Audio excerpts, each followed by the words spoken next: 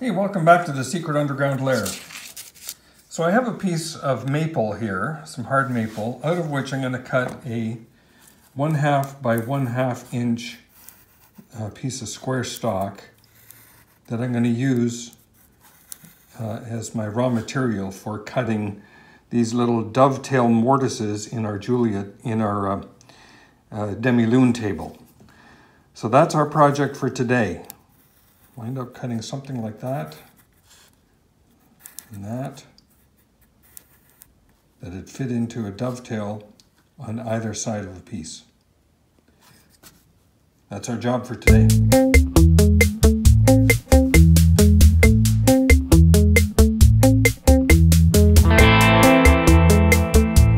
to cut our little dovetails, I 3D printed this little vise, which I intended to clamp onto the top of the arcs table.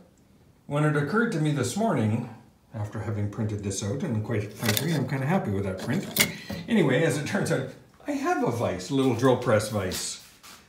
So I have mounted that onto the top of the arcs table, and I intend to put my little 1/2 inch blank in here. I've also attached my circumference holder, for want of a better term, to the arcs, and I have measured out a few critical degrees. I got a 45 degree, 22.5 degree, and a 15 degree, which is the angle used on a dovetail joint. At least that's what I understand. So I'm going to do a couple little test blanks and see what we get. So I'll take the 1/2 inch blank that we cut out of the maple, put it into the vise here, and ensure then that the router bit is going halfway down that blank and just touching the top of it. I want the edge of the blank to be at the surface. Anyway, you'll see as we cut that. So let me go get that blank ready. All right, I have the piece set up in the arcs, in the vise. The bit is going to come down just on the other side of that line by design, because I want it, because it's at an angle, it's going to hit the bottom at 15 degrees. Anyway, so I'm going to make one pass this way, there and back. I'm going to take the piece out of the vise, flip it 180 degrees, make another pass. Then I'm going to flip the piece right over, make another pass, flip that around 180 degrees, and make a 4th pass. So I'll set you up on the camera so you can see this happening.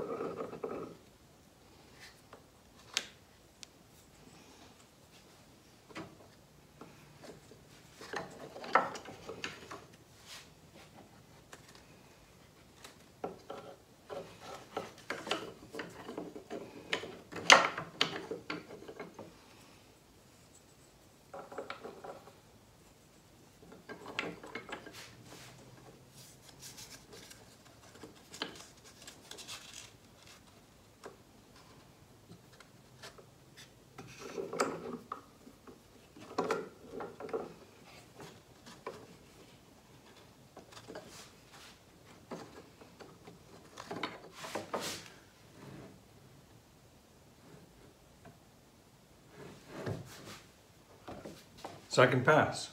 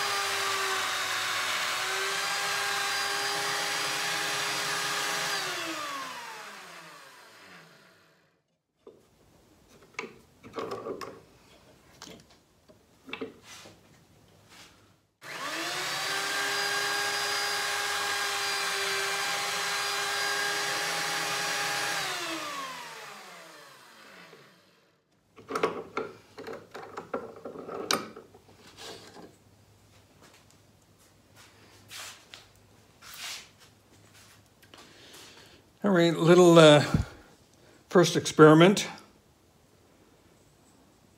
Kind of sort of worked, kind of sort of didn't. It appears that the piece, when it's sitting in there, is not perfectly flat.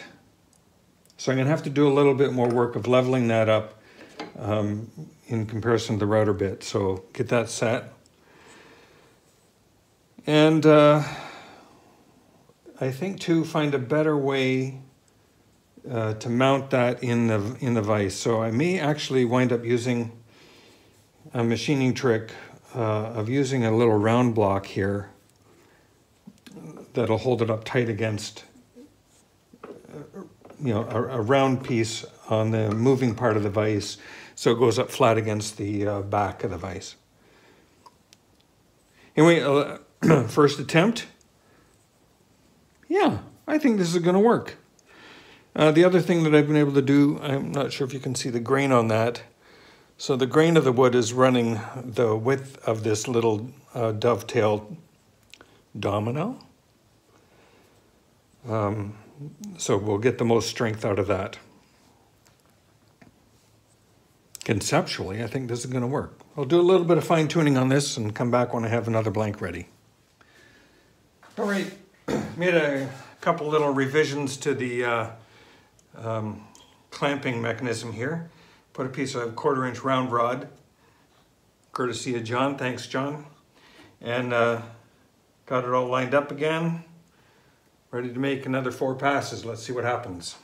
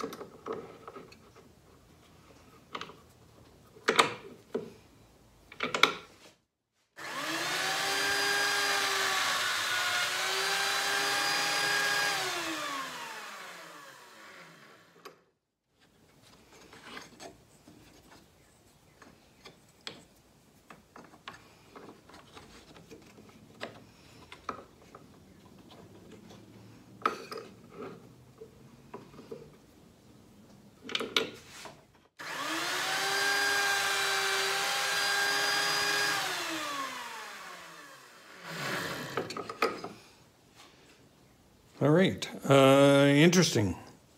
Have a little bit in the middle here where we seem to have overshot a little bit, but I do have bevels. So I'm going to be interested to give this a shot. What I'll do next is cut some bevels in a couple sample pieces, and we'll see how this fits. Who knows? Back in a bit. Okay, ladies and gentlemen, look at that. That little plug is going in there. I didn't drive it all the way in. This is just a test piece. But that is fitting like a glove. A tight glove, nonetheless. I didn't line up these pieces very well when I was cutting the slots, the dovetails actually. Something I wasn't really paying a lot of attention to, but moving forward, yeah, I need to pay a little more attention to that. I'm just going to drive those in a little farther. Let's see what it looks like. That's that joint in flush. Oh yeah, I don't think that's going to come out anytime soon. All right, technique works. So I'll cut 3 blanks on the arcs for our 3 pieces that, actually I'm going to need 5 pieces. I'm going to need more than that. 1, 2, 3, 4, I'm going to need 6. 6 blanks because we got 6 joints to make, 2 on each leg. All right, I'm going to go get a bite of lunch, come back and we'll do that. Okay, I've got a bunch of blanks cut. I ran the first one through. Came up very nice.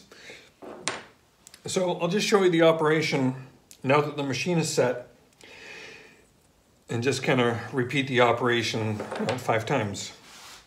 Probably won't see it all, or I may put it on fast forward, but you'll get the idea.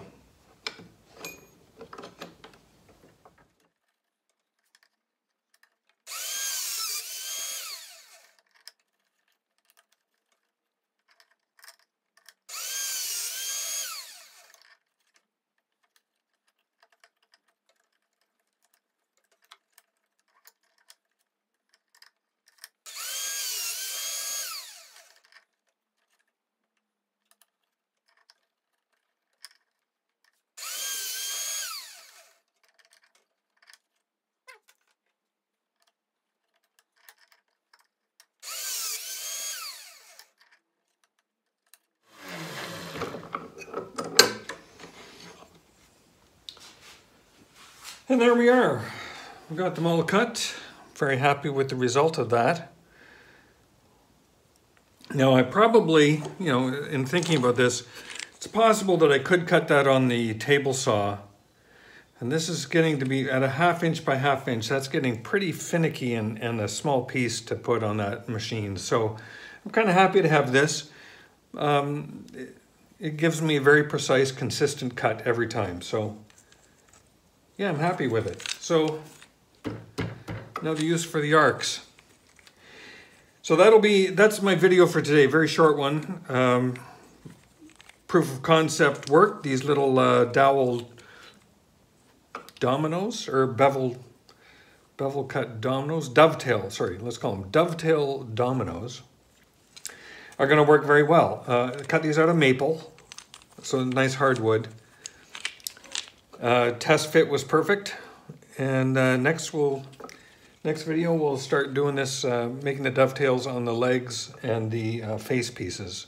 I got to cut the face pieces to length first, but that's the next one. Anyway, thanks very much for watching. Really appreciate it. Please like and subscribe, and I'll see you on the next video. Bye for now.